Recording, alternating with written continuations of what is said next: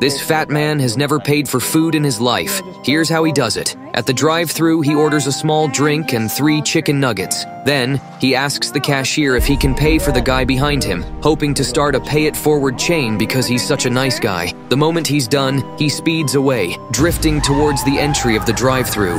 Another car almost takes his spot, but he yells at the driver to let him go first because he has a plan. The driver kindly lets him through, and he heads straight to the ordering window. There, he orders 100 burgers, 85 large pizzas, 350 fries, 50 ice cream cones, 35 salami sticks, 125 lobsters, 255 chicken nuggets, 1,000 cookies, 750 steaks, 5,000 chocolate bars, 63 potatoes, 25 eggs, and a small drink, totaling $680. He says okay and starts driving to the window. However, the guy in front suddenly realizes what he's doing and starts approaching his car, telling him he's not paying for any of that. So, he screams to distract him and quickly starts drifting towards the drive-thru to collect his food.